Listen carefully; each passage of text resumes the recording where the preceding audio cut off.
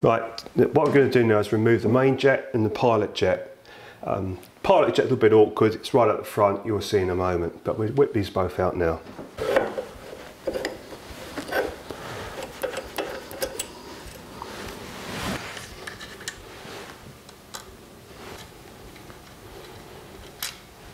Now we remove the main jet, we can just blow this out of an airline.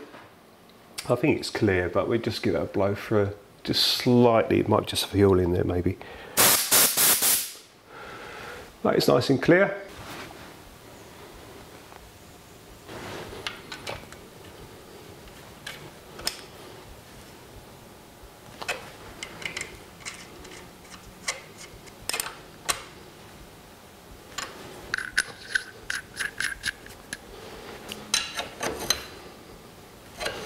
We're going to change this fibre washer to a Doughty washer.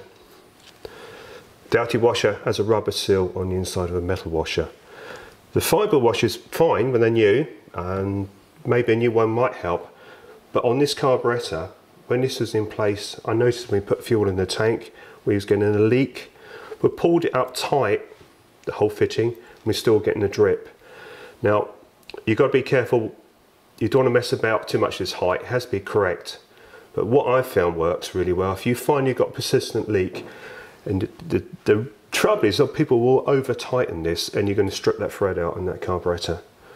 Do away that fibre washer and put your Doughty washer in. And that rubber seal will stop that fuel from coming through. Just make sure it goes on properly. Actually, I'm just going to wet that just a little bit around there. And put it on there, just as I put it on, just spin it round. And you can see you've got a nice rubber lip seal on there. We've put that back in place and that won't leak.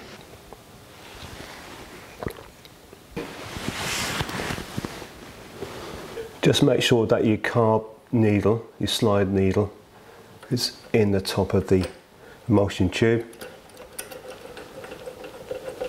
And screw up.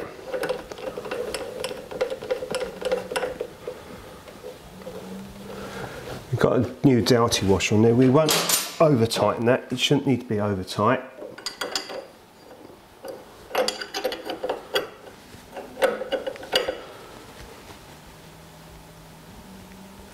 Now we've got the main jet assembly back in place, we're just going to take out the pilot jet. See here, this assembly, this outer nut comes off, and underneath there is the actual jet itself.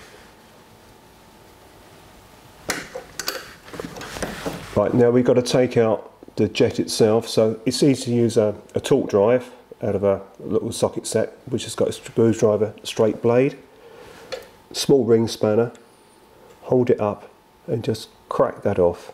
It won't be tight, not really, just pinched, because it's brass, it shouldn't be over tightened. And as you can see now we're unscrewing, there is a fibre washer which you don't want to lose.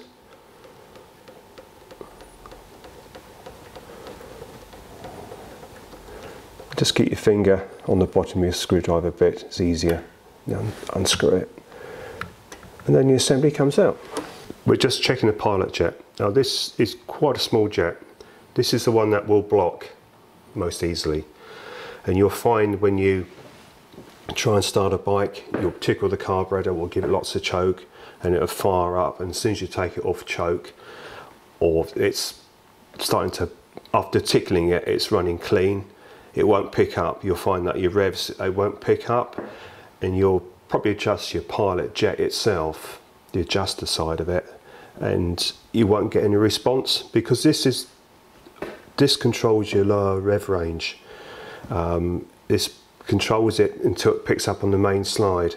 So when you open up the throttle, lift the slide, the needle comes up, then you start to draw fuel into the venturi, and that's on your main needle. But your slow running is all through this little jet, it's all metered through here. It's a very tiny bore, so we make sure it is clear. Actually, I can't see out of this at the moment, so we use an airline and we just blow it out. Yeah, we can see daylight through now, but it is tiny. We're finger tight, we just nip that with a spanner.